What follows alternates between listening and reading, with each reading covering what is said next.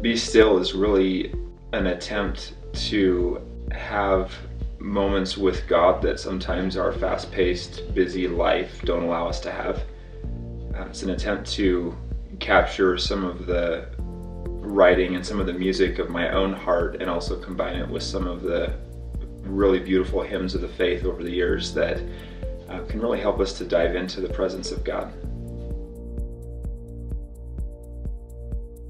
Well, I'm really believing that Be Still is a project that if people are struggling with having problems sleeping, if they've got a child that's crying in the night, if there's situations and worries and fears that are going on in people's lives, that they can put this on and experience the atmosphere of heaven.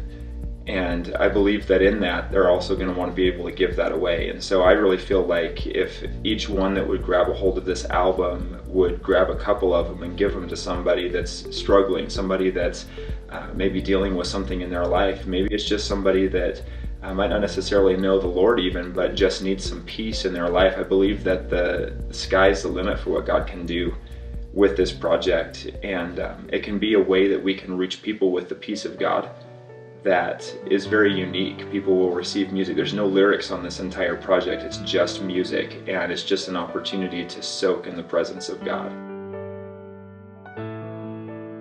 I think that music is one of the most basic and most amazing tools that God uses to touch our hearts and to draw things out of us and exchange beauty for ashes and all the different things that winds up going on between us and the Lord that sometimes we don't even know to look for.